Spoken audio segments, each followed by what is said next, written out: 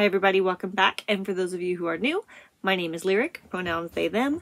Some of you may also know me as the NeuroDivergent Rebel. I am a late discovered autistic adult, and I talk a lot about my experiences of finding out I was autistic when I was already almost 30. A big part of my own personal autistic discovery and learning I was autistic late in life was autistic burnout. Unfortunately, many autistic people often reach crisis point before we will find out we are autistic. For me, my life was spent in an endless cycle of autistic burnout, starting from a young age when I was in school and continuing into the adulthood until I was diagnosed autistic at the age of 29. So, yay, autistic burnout. It is a topic I am very intimately familiar with, unfortunately, and it has taken me 6 years to recover from my most recent autistic burnout. I'm going to share about that in great detail. If you'd like to know more, please do stay tuned.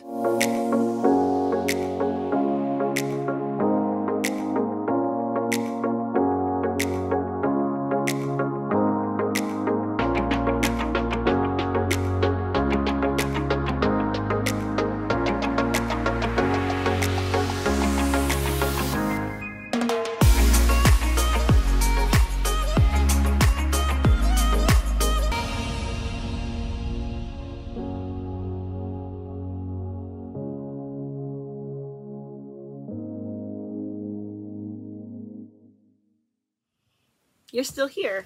Welcome back. I'm glad I didn't lose you. Let's talk about what autistic burnout is first. Autistic burnout is often described as the mental, physical, emotional exhaustion that is often accompanied by a loss of skills that, unfortunately, many autistic people experience. Something that we tend to agree upon when talking about autistic burnout is that it is the result from having to force ourselves into a society that wasn't designed to take our needs and considerations into account.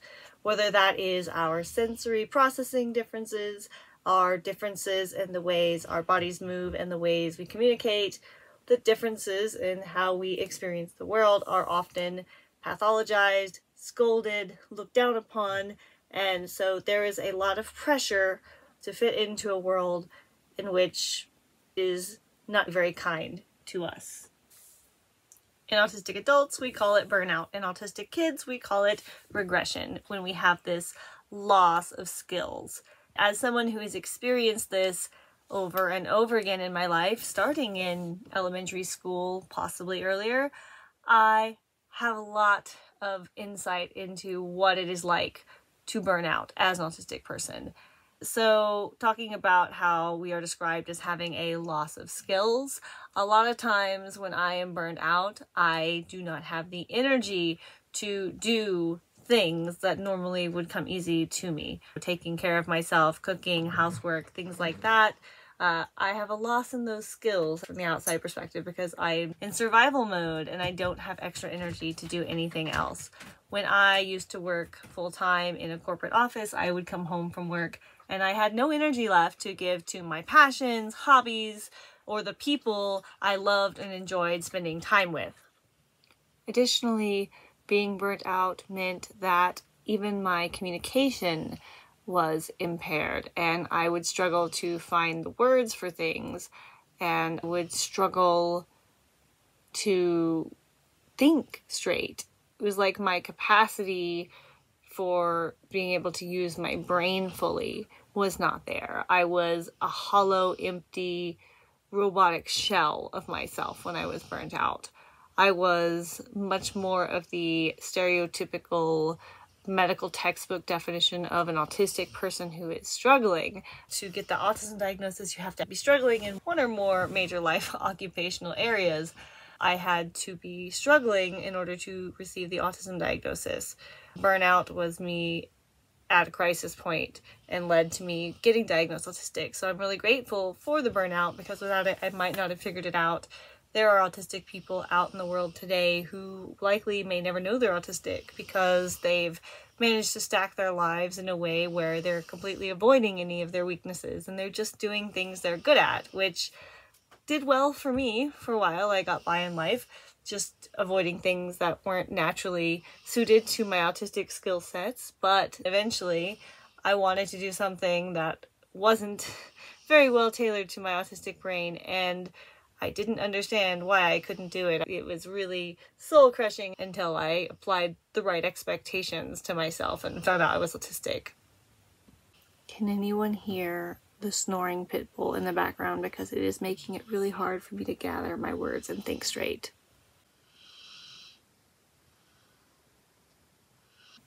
As I said, it has taken me over 6 years to recover from my most recent autistic burnout fully.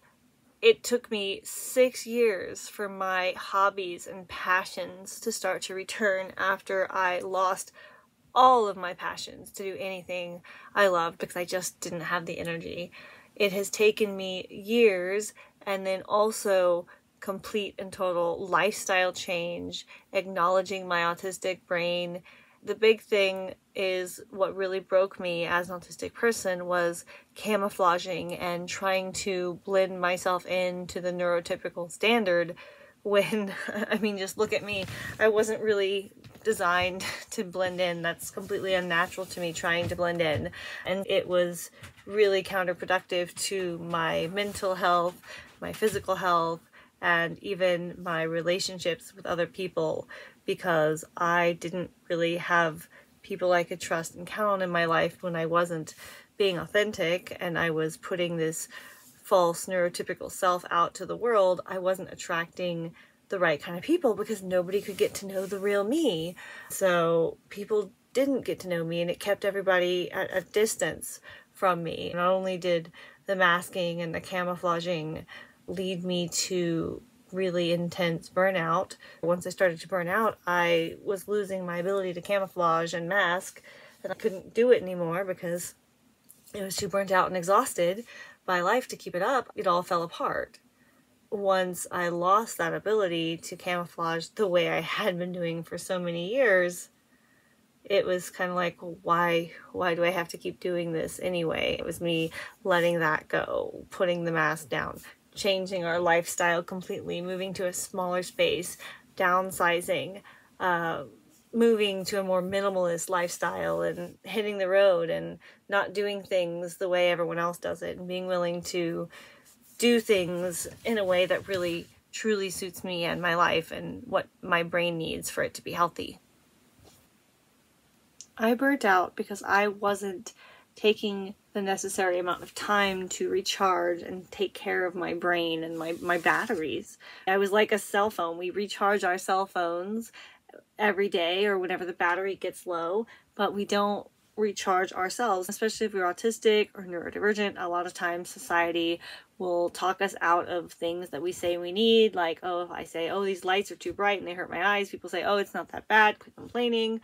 Or if I complain about a sound, people will tell me I'm being whiny or suck it up a lot of times because they don't have my brain and they don't understand what it's like to be in my sensory system.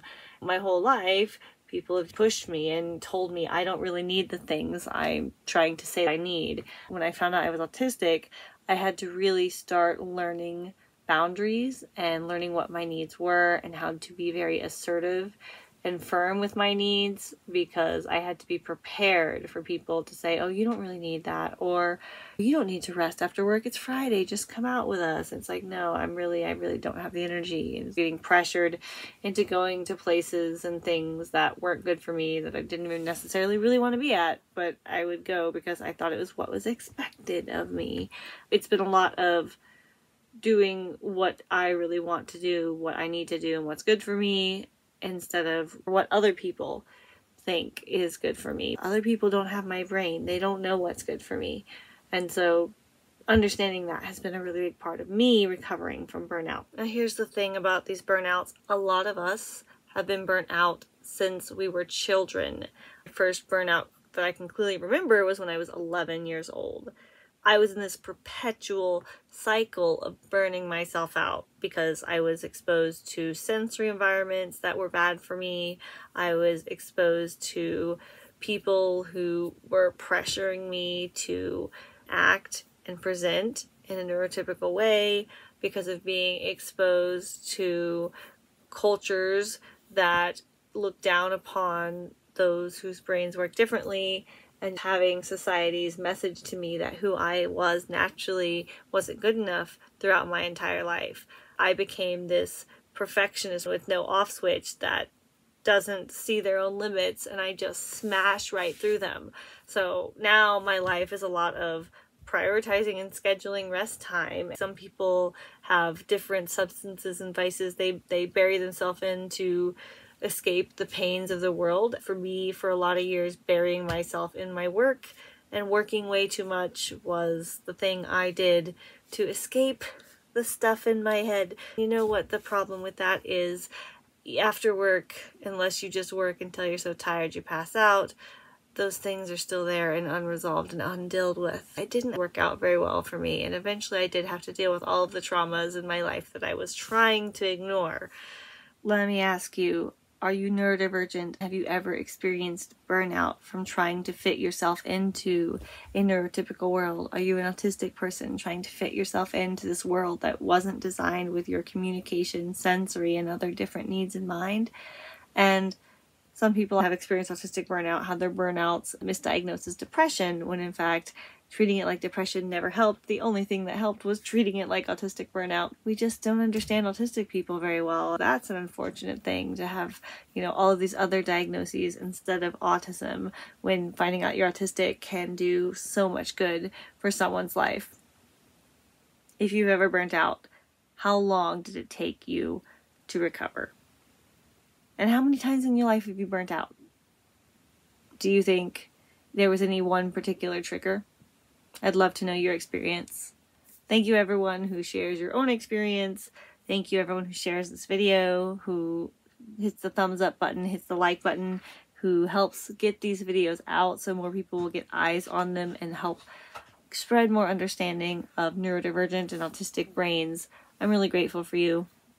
Also, before I go, I don't want to forget to say thanks to the Patreon subscribers, those of you who do that little monetary subscription to help with things like website hosting, the transcription software I'm about to go use, the technology with which the videos are filmed on. None of that would be possible without those of you who do help in that capacity, so thanks. I'm really grateful for you. Also, those of you who've helped with things like getting the first book out, the Neurodiversity and Workplace Culture book that's about to be coming out just before Thanksgiving of 2022. That wouldn't be possible without my Patreon subscribers. So thank you everyone. I'm really grateful. I will see you all next Wednesday. Bye.